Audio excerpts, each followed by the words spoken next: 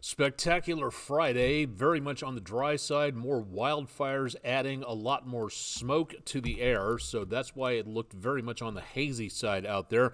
Beautiful Friday evening coming up, no problems at all for Friday night football, and looking at most of the moisture that could give us anything in the way of rainfall down toward Florida and southern Georgia. We're just not picking up much of anything at this time, thanks to high pressure blocking off the east and the Gulf Coast. We've got an atmospheric river coming in from the west, but that is going to be going well north of us and continuing that direction for the next couple of days. So all the moisture we're expecting is going to be sticking around the northwestern Pacific coastline and not that much for us. Next couple of days, the recipe is this: sunny and warmer, could even be in the 80s as we head toward early part of next week. But as we go toward next weekend, around Veterans Day, could be looking at the potential of some cooler weather coming on through.